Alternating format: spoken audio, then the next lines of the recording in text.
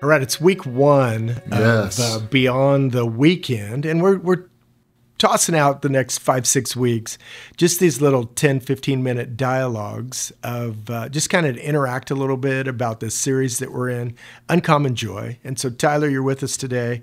And what's kind of the heart behind this whole series of Uncommon Joy? Yeah. Well, I'm excited about this series because it's focusing in on Paul's letter that he writes that is known as Philippians. It's a letter to the believers in the city of Philippi. And you look at it, and one of the common threads throughout this entire letter is this expression of joy, of gratitude. And you could read it at one level and go, oh, that's nice. Paul's really happy about these friends that he has, these friends who have kind of shown generosity, shown kindness. But then when you step back and look at the broader scope of what is actually going on while he's writing it, it kind of makes you scratch your head. Because I think, when it comes to joy, most of us, we have a picture of, well, in order for me to experience joy, it needs to happen in this type of framework. And what I love about this study is we're going to be looking at the fact that Paul's actually writing this joyful expression in prison. And so often, I think all of us can be guilty, myself included. I don't know if you can relate, but Not at all. Not at all. No. But I think a lot of times we make joy circumstantial.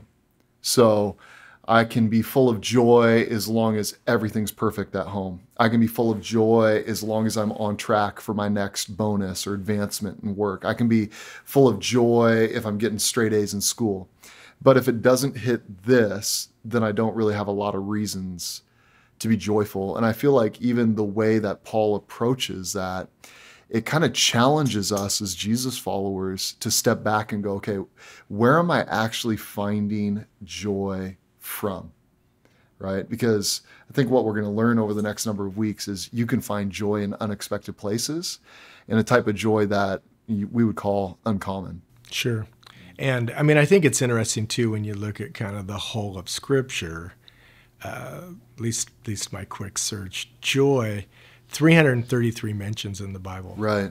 Yeah. I mean, it's a significant theme. Right. It's brought into in a couple places where it's like, actually, this mark right here, this mark of joy, is a direct result of this relationship that you're choosing to have with Jesus. Right.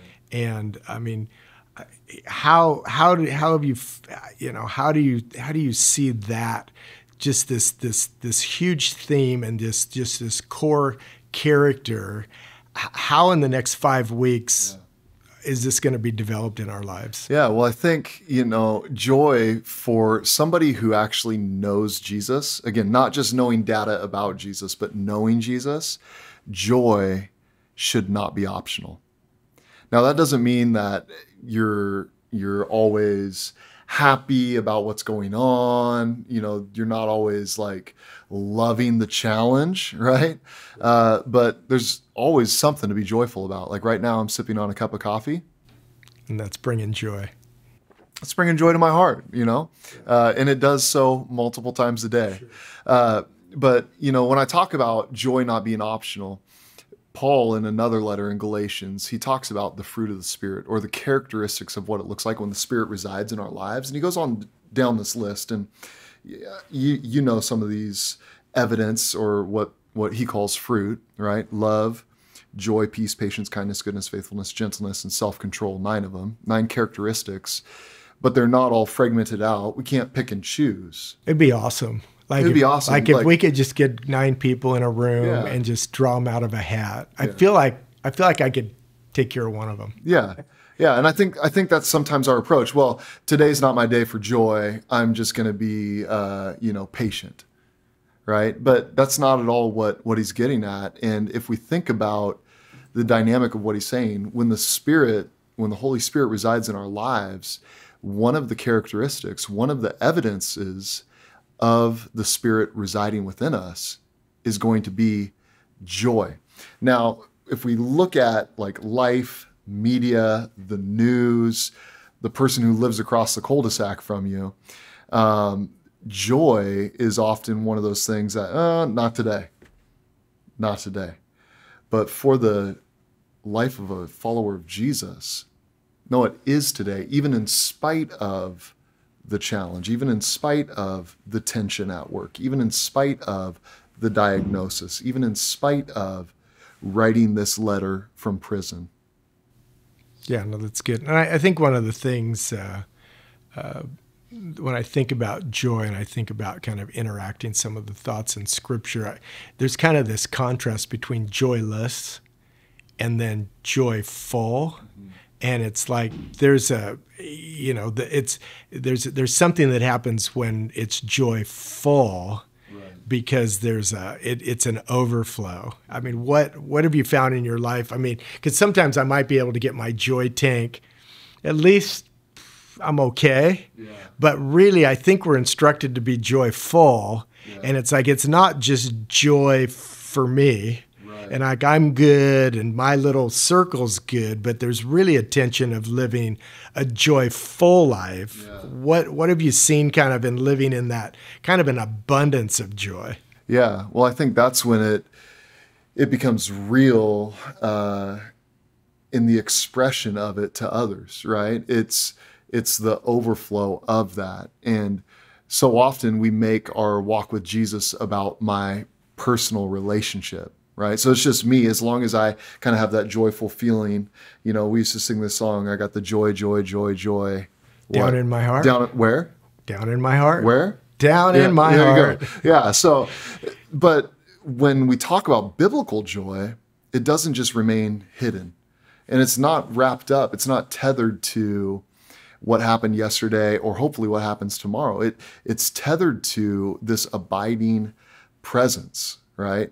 And we all know, or many of us at least, we should know that our relationship with Jesus, it doesn't just stay in the private sectors of our lives. It should become public. It should become aware. It should become known. And so even going back to what we were mentioning earlier, the evidence, it's not enough just to kind of have this little area of joy that once a week we visit for an hour at church. No, we're called to live joyful lives. And so that's really both what we received, but then how it begins to work its way out in how we live, you know? That's good. So we've put together a little resource guide here for the next 5 weeks. And in there's some encouragement through Scripture. There's opportunities. There's a couple key memory verses in there, just some thoughts of Scripture to put to memory. What we're asking people to take this journey with us for the next 5 weeks. We're asking them to grab one of these. We're asking them to maybe have coffee with somebody, read through the book, catch these little video podcasts that we're doing. What encouragement do you want to give to people as we step into this first week? Yeah, I think the greatest expressions of joy don't happen in isolation. Even Paul writing this letter, he's writing it to a group, a collective segment of people who are some people that he wants to remind them of truth. He wants to express that gratitude. And so really, I would encourage all of us, don't just get this book and like sit on your couch alone in isolation and go, well, it's just me and Jesus. I'm going to have this little joyful moment right here. You can do that.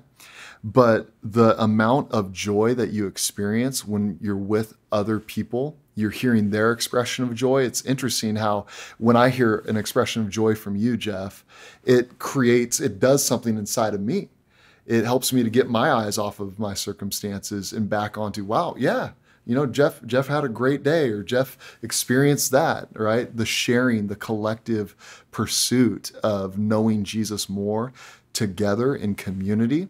I think that it helps expedite that process of living out an uncommon joy in our lives. Sure. And one of the things you and I talked about was throughout this series, we want to offer people an opportunity to engage and interact with us. And so we've set up just a simple email for people to send in questions at life-center.org. Yeah. But just what do you want to encourage people to, what do you want them to send us? Yeah, I think, as people are journeying through the content, as they're hopefully reading through this letter. I mean, it's a short little letter that Paul writes, but there's a lot packed in there.